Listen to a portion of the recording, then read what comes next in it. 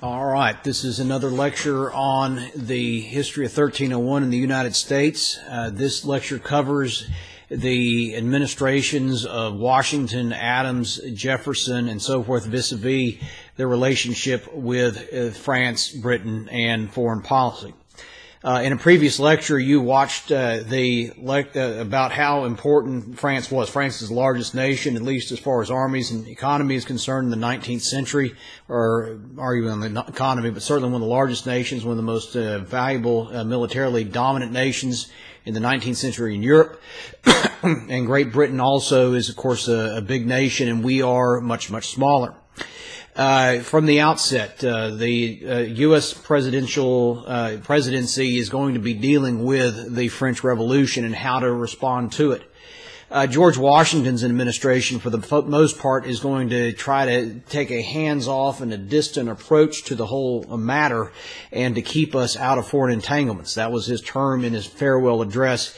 Though you're going to have the turmoil and the hubbub of Citizen Gannett and others, Washington steers a neutral course as best he can to stay out of and prevent the United States getting sucked into that awful conflagration. And that's probably one of the greater contributions he makes as president. But Washington's two terms end in 1796, 1797, when he formally leaves the office. He does not seek a third term, and in 1796, the election is going to be between the sitting Vice President John Adams and the Secretary of State Thomas Jefferson. Both men are representing the two political parties of the time period, and both men have very different views on what the French Revolution means, at least at this point in time in their historical lives. John Adams is a Federalist, and John Adams is going to take the more traditional British view. He's probably said more pro-British in the great struggle between the French and the British, whereas Thomas Jefferson, who himself had spent time, Adams had spent time in France as well as a diplomat, but Jefferson himself had spent time more recently in France as the chief American diplomat to France. And Jefferson had seen the outbreak of the Revolution, and at that point in time, at least prior to maybe the Reign of Terror, Jefferson, it could be said, was kind of rose-colored glasses, utopian-minded with regard to what are the effects of the Revolution. Is it good for society? Is it bad for society? And he said the tree of liberty must be watered with the blood of patriots from time to time. It is a natural manure.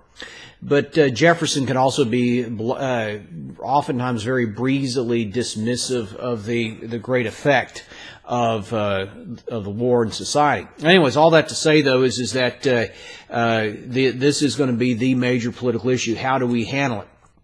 And so not only do we have to worry about it on the diplomatic front, but on the maritime front, you're going to see many American ships that are going to be captured and the sailors pressed into service either into the French or into the British navies. The fact of the matter is that you see Adams try to maintain a neutral course, and at times he's going to be sending agents over to France, to Britain, trying to negotiate us out of this situation or that. You're also going to see what's called the XYZ affair. It has to do with some proposed bribes that were to be paid, and Americans found out about it. And it goes the slogan goes, millions for defense, but not 1 cent for tribute. All that to say, though, is that when we talk about the presidencies and the presidencies of Washington, which I've already said to you in a previous lecture, that I think Washington's presidency is a very great one. John Adams's is not so much, and it has to do with the fact that he is just not well suited to that office. Adams is a far better diplomat and a far better founding father. He's very irascible, very cranky, very opinionated. Whereas, and all men to some degree are in that office, have that quality about him. But Adams wears his principles and he wears his personality on his sleeve, and that gets him into trouble with his political opponents and political friends. Alexander Hamilton is working behind his back. Adams really doesn't handle the office very well. In fact, for a long period of time, Adams tries to run the presidency as if it were like Washington, like he was Washington, kind of this great neutral figure with ideas, but bringing everybody in, and it just isn't going to work. Because Jefferson, on the other hand, in Madison, who is now very closely aligned with Thomas Jefferson, James Madison, that is, James Madison is closely aligned with Jefferson, and they represent what is called the Democratic-Republican Party. Very much more Francophile, very much more France-oriented, sympathetic to the French Revolution, even if not the excesses of it. And they have their views on what needs to be done and how to sideline the Federalists. This gets back to that issue that I've raised with you before about the Federalist Party versus the Democratic-Republican Party. What are their main views? What are their main thoughts? How they view society, view the role of the government, view foreign policy, and foreign policy is going to be a big issue here. But Adams's administration is also going to be beset not just by foreign policy. It's going to hurt him, however, with the public, is that he and his Federalists are going to pass alien and sedition acts, basically, which make it illegal to criticize and well, may I say criticize, but to imprint and to criticize the U.S. government, to slander, and some folks will be put in jail for it. Now, you may say that there was a First Amendment on the books at that point in time, and there was. But the First Amendment in 1798 is not the same, does not have the same stature or reverence or awe that it does in 2020. The fact of the matter is that it's going to be one of the dark marks upon Adams's administration. It is fair to say he kept us out of war with France or kept us out of war with Britain when many others would have charged off to probably a disastrous war, while others stayed home and fought against it and ripped the country apart. But I think in the scheme of things, Adams's presidency is at best mediocre. But mostly because I think he flailed about. He was just not suited for that office. Just not, it was not meant there to be. But anyways, moving the timeline along, we need to get to Thomas Jefferson's administration. In 1800, Thomas Jefferson, vice president to John Adams, is going to run for his own run again once more against Adams. Adams and Jefferson had been great friends during the Revolution and in the early days of the Republic. But as time passes on, Adams and Jefferson become embittered enemies, and for the longest time they maybe arguably say hate each other. And but that eventually will fade out at the end of their lives, where they exchange a series of wonderfully eventually public letters discussing history and their roles in the Revolution and so forth. But anyways, with Jefferson and Adams in 1800, it's really in a big year. And the nickname for this election, this is one of the elections you ought to remember in history, American history. It is called the election of 1800. It is more particularly called the Revolution of 1800, because Jefferson is going to win. And the question really is going to become, will Adams try to hold on for dear life as president? Is he going to willingly give up power? Will the Federalists willingly give up power to the Democratic Republicans? And in essence, will there be a peaceful exchange of power between the political factions in the country? That normally doesn't happen. You don't see that in Mexico in its early days. You don't see that in other nations, even to this day. You will see this in the United States, and so it is a credit to Adams. But that is, to all that to say, though, is that the election of 1800 is one of the nastiest and dirtiest elections in the history of the country. 2016 was certainly dirty, and we're going to talk about 1828 in a future lecture. But the election of 1800 was nasty. And basically, Adams's people said that if you elect Thomas Jefferson, the churches will be burned, rape will become legal, and oh, by the way, Thomas Jefferson sleeps with one of his slaves, a woman named Sally Hemings. All that to say is that there was a whole lot of mud thrown around in 1800. But it was a fairly convincing and a fairly heavy. There's not much local individual voting in that time period, but it was a very big victory for Jefferson. And Jefferson comes into office as president of the United States. Jefferson does, and there's also the issue of Aaron Burr in the background. I'll let you read that in your textbook or online. But the fact is that Jefferson wins, and does Adams try to hold on? And he does not. Now, Adams gets up and leaves early the morning of Jefferson's inauguration. Adams does not stay around for the swearing in. Adams, in fact, kind of famously gets into a public coach, and he rides off still actually as president with a bunch of citizens leaving a very primitive Washington, D.C. The fact is that Jefferson, in 1801, Jefferson is going to set a very different tone for the presidency. He's going to set a very different tone for the American nation, and in fact, it's going to very much be a westward-looking theme for Jefferson's presidency.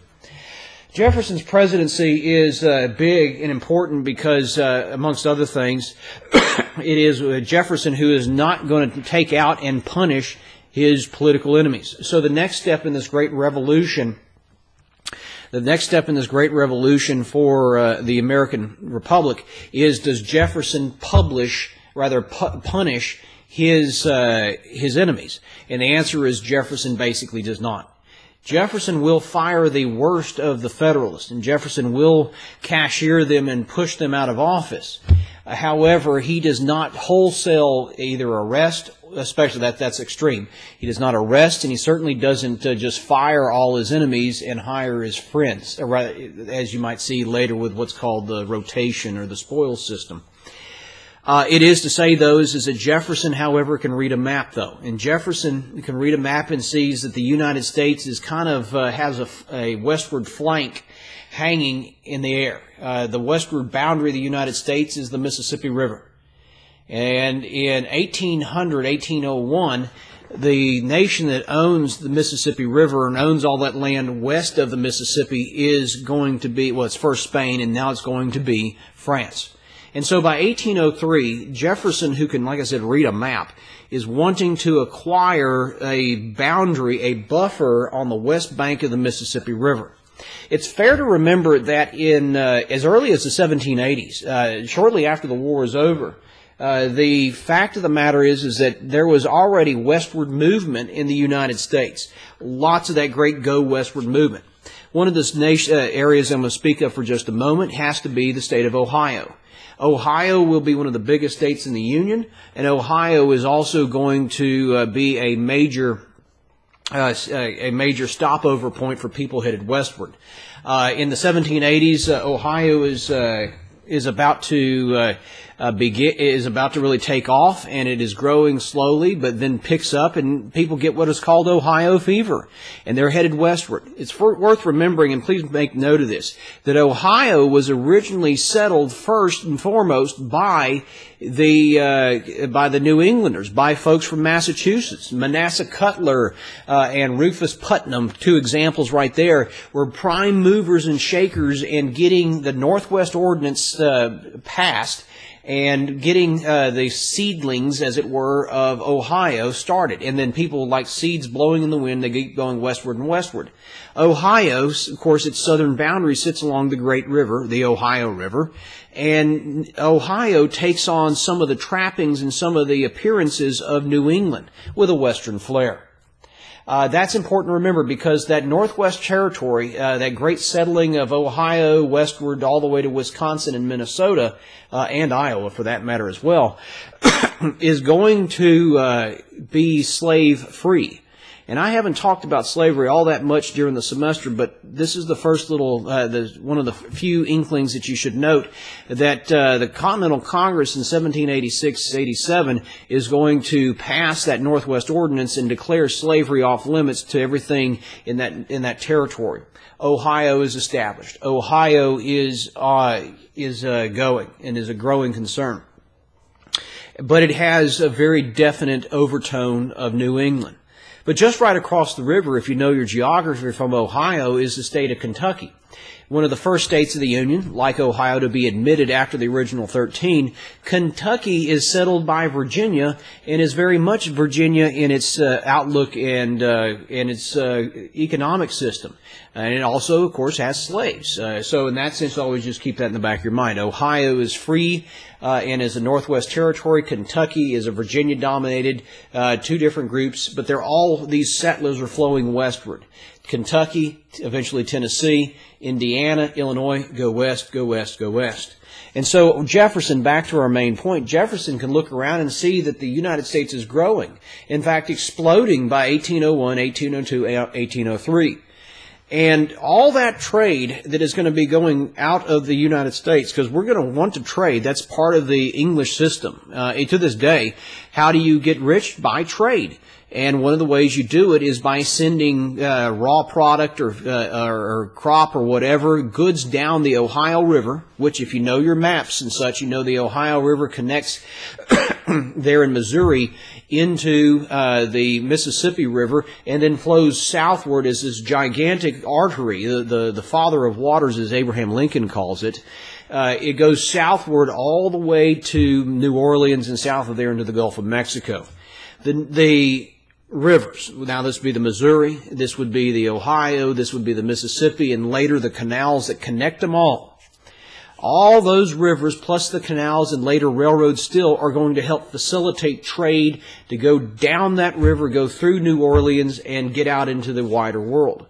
If you're the United States and you're Thomas Jefferson, you want to control that river. You want to have that river lock, stock, and in American hands. You want New Orleans in your hands because that is going to be the great port. And that's true to this day. Regardless of whether there's a hurricane or something else that wrecks New Orleans out, there will always be a city at or near the mouth of the Mississippi River because of the amount of barge traffic then as now that go up and down the river. So all that's worth noting there.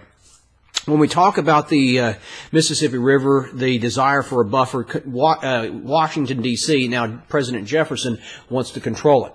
And so Jefferson is going to send a good number of, about 3 delegates or 3 diplomats to France to ask about and to see if they can purchase from France, Napoleon now, to purchase from Napoleon a buffer on the west bank of the Mississippi River, a buffer about 50 to 100 miles wide. So we control the river, we control the land on the other side of the river, we've got that free and clear. These American diplomats, Robert Livingston amongst them, are going to come into contact with some old hands of French diplomacy. Some of them are as grizzled as an old grizzly steak. One man is one of the great survivors, and this guy's name is Charles Maurice de Talleyrand. Charles Maurice de Talleyrand. Now, Talleyrand is an ultimate survivor. In the early days of his diplomatic career and his service to the French people and government and crown, he is a royalist. When the revolution gets underway, he changes his stripes, he changes his colors, and he becomes well, not a royalist. He becomes what would you say? He becomes a revolutionary. And then when Napoleon becomes the emperor, well, he's Napoleon's man. And when Napoleon looks like he's getting long in the tooth and he starts to fall, he stabs Napoleon in the back. And speaking of him and Napoleon, Napoleon is going to say about Talleyrand, at first, they had a great love affair. I don't mean that literally. They had a great working relationship. Napoleon thought much of Talleyrand, thought very highly of him.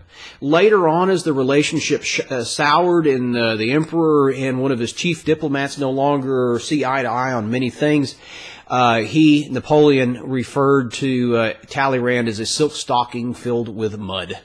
And so, anyways, all that to say, though, is that Talleyrand, amongst others, meets with American diplomats, and these American diplomats start talking about the necessity of purchasing this buffer.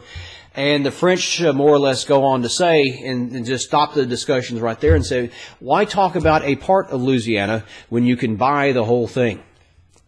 And so the Americans, after picking their jaws up off the floor, have to make a decision. And the answer is, should we go well beyond what we're authorized to do and purchase all of Louisiana?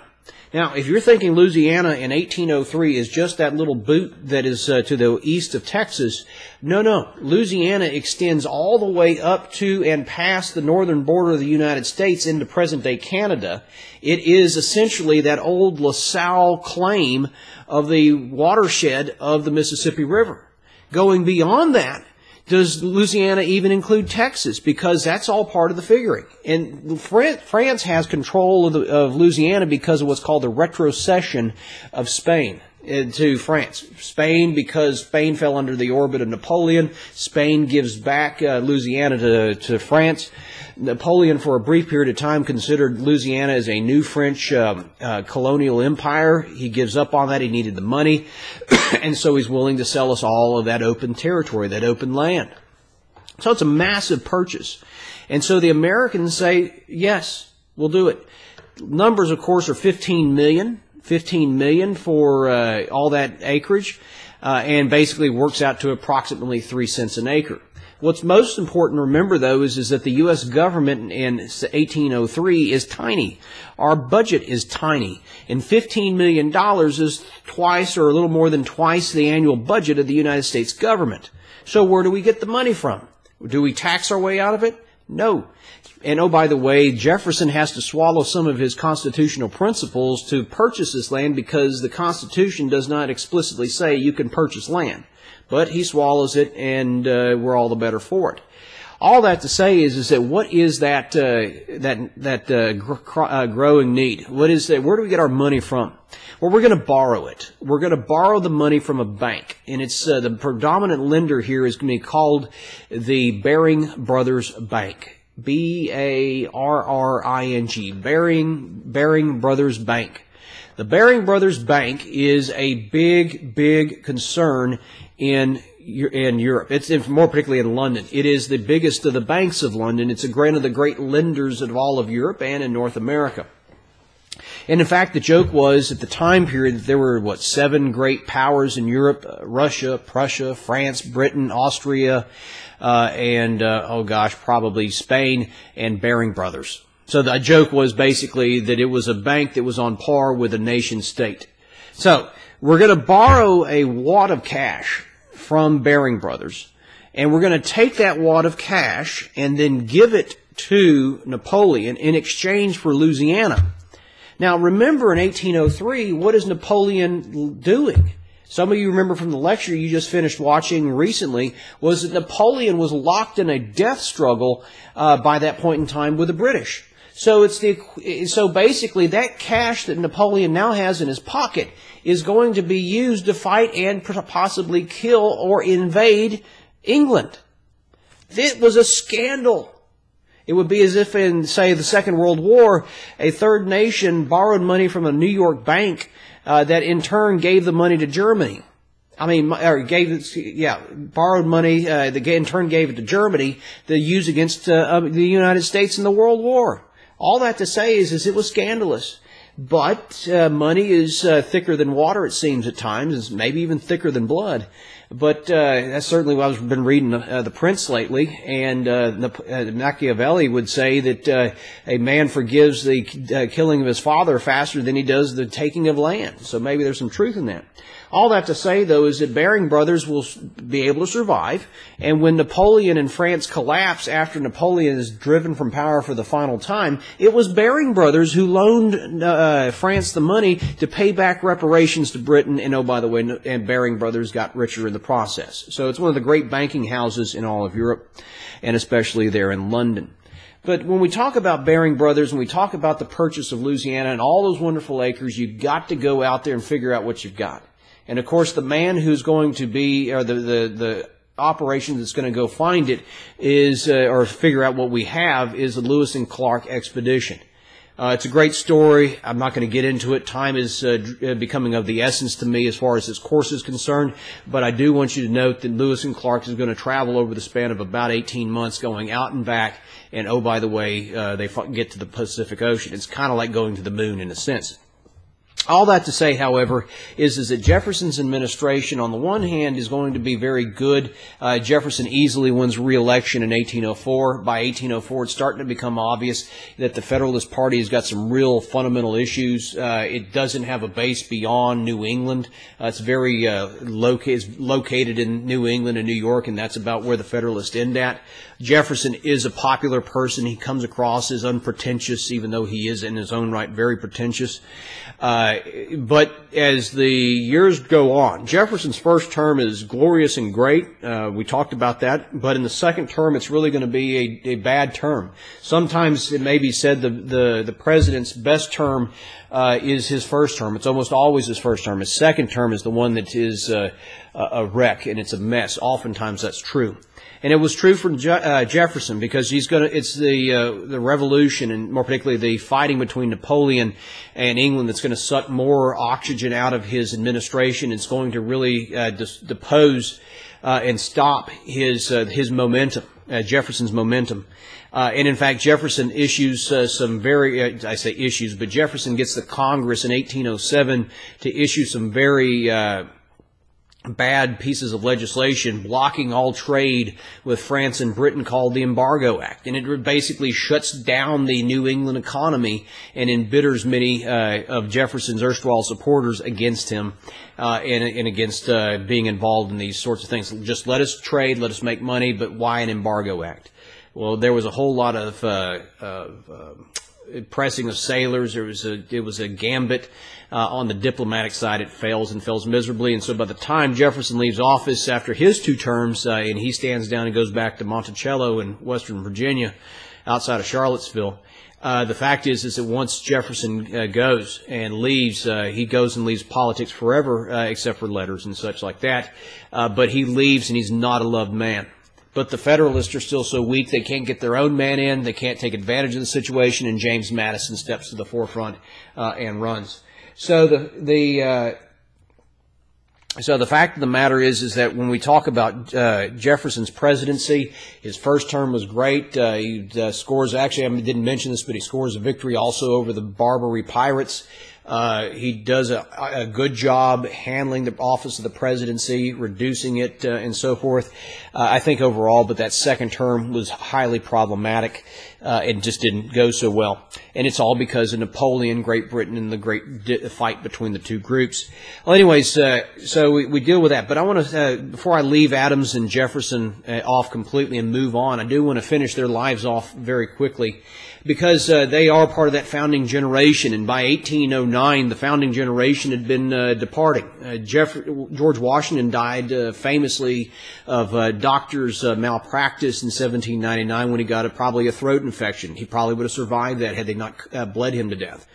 Other prominent leaders had died. Franklin was long dead. In fact, actually, Alexander Hamilton had died in the famous duel with Aaron Burr, and so on and so on.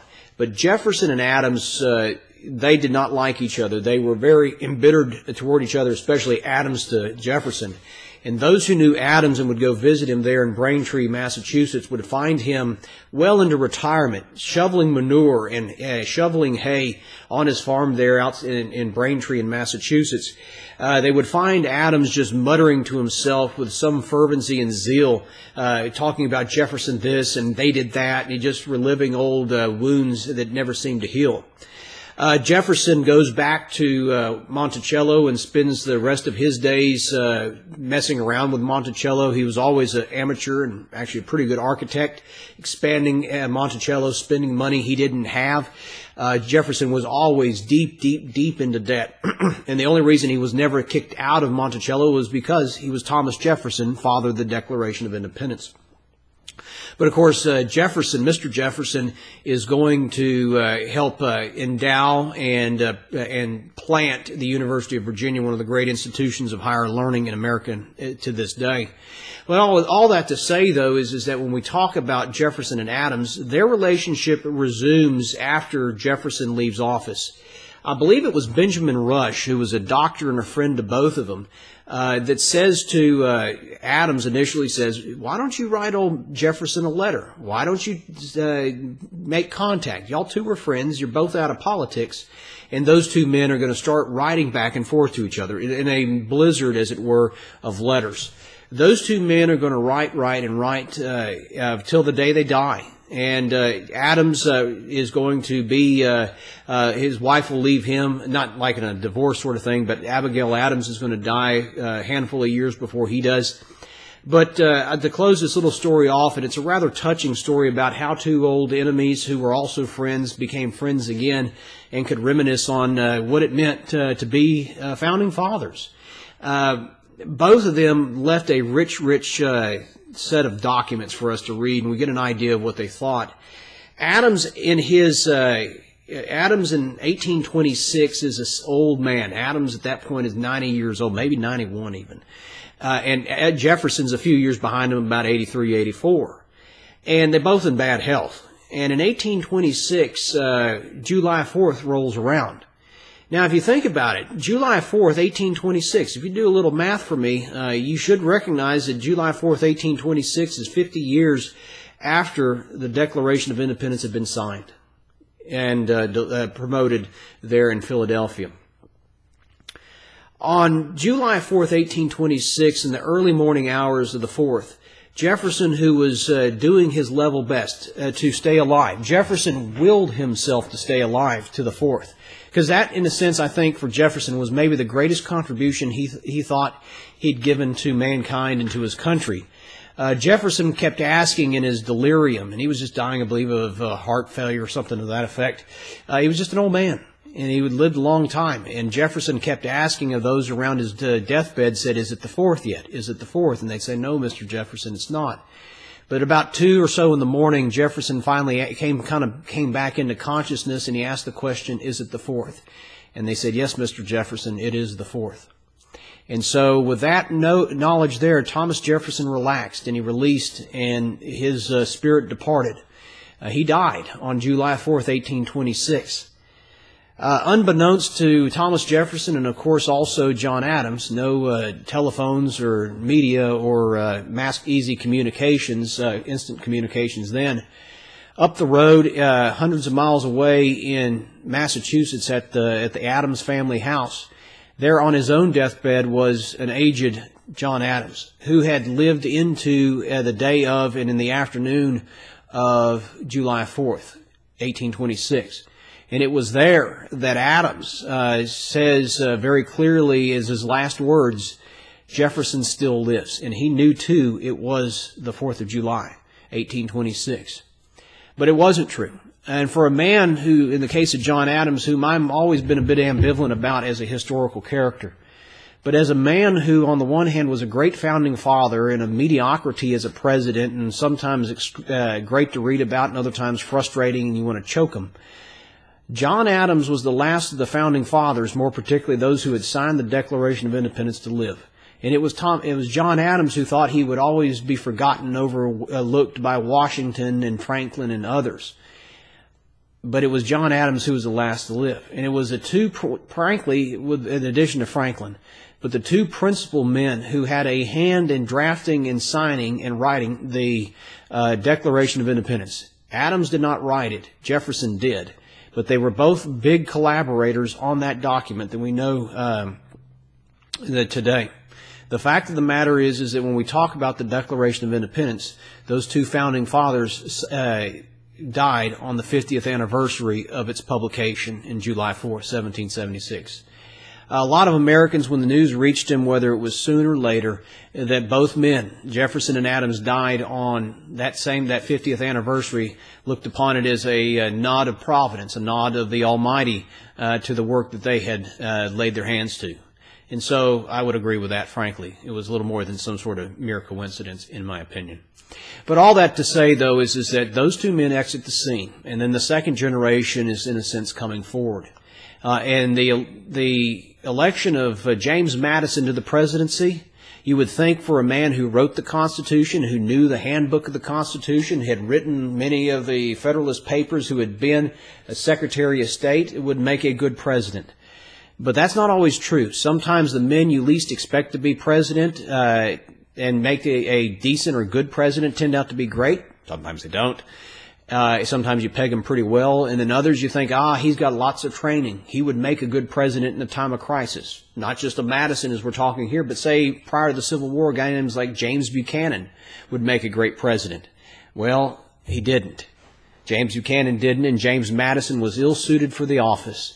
And Madison was he was a far greater constitutional scholar than he was a president. So what is it that makes Madison's presidency so forgettable and so busted? It's the thing that wrecks his second term. His first term was not great. The non-intercourse acts, Madison was completely bamboozled by the French and the British. But it is the War of 1812. The War of 1812 that is going to be the stain upon Madison's administration. The U.S. government is not prepared to fight a war of 1812. We threatened war. We find out that the British had backed off of the issues that we'd had with them, but we wouldn't rescind the war declaration. You've got lag times in communications going across the Atlantic Ocean. The United States is split over the War of 1812. Westerners, and this is that second generation coming forward now to lead the nation. It's Westerners such as warhawks like Henry Clay, John Calhoun, Andrew Jackson, others that are going to be promised, Thomas Hart Benton, and these are all names for the second generation. They are either in office or about to come into office or come into prominence, and they're saying, go to war to fight the British. We hate the British. We want to secure British lands. We want to aggrandize and grow the United States. The British are influencing and trying to help the Native Americans against American settlement. Out east in New England, especially in the great shipyards of Connecticut, Massachusetts, and elsewhere, New York City too to a certain degree, they were opposed to war with Great Britain because economically it could mean catastrophe. They had already been battered enough by the policies of Jefferson and later Madison, and many of the New England states basically said, if we go to war with Great Britain or with France, our boys can fight, but they can't fight beyond the borders of Massachusetts or Connecticut or Rhode Island or something like that. You will see those sorts of things there. And this country is split, and perhaps a way it won't be split until, again, the Civil War and so on, over what it means to go to war. The word secession, for the first time in American political history, after the Constitution is adopted, is going to be brought up, not by Southerners, mind you, but the word secede, break the nation apart, is brought up at the Hartford Convention in 1814. And on we can go. And the War of 1812 is a real disaster. And it's just, there's not a lot good about it. Washington, D.C. gets burned to the ground. The militia, which was such ballyhooed coming out of the Revolution, which was a myth of the First Order, is going to be said to be the greatest thing to protect the country. It flees in the Blandesburg races. We hold on to Baltimore, but just barely. You have one notable victory with the USS Constitution, but otherwise the Navy is in shambles. The U.S. Army's in shambles. There's just not a lot good to go around. You have a few battles here and there that we acquit ourselves well, but when we try to invade Canada, the Canadians whip us beat us like a rented mule, and we do nothing. The War of 1812 I'll spend more time talking about, but the War of 1812 is also, however, going to be good because it is the beginnings of a great and new, the second generation is going to start to really take hold and take control of American policy. And the old founding generation, slowly but surely, by just attrition, is going to give up and start to pass away. So, the War of 1812, not a glorious moment in our history. Arguably, at best, we came to a tie. You could say that, a draw, perhaps. Really, what you could say in your notes, it's called status quo antebellum. We fight the war, we end the war, and status quo antebellum means as it was before the war. So, that's not to say, however, there isn't anything to talk about. There is Horseshoe Bend, there's Andrew Jackson, there's the Battle of New Orleans. There are some important developments that come about in this war, and this war will make men. It'll make Andrew Jackson, and that's where we pick up in the next lecture. Thank you very much.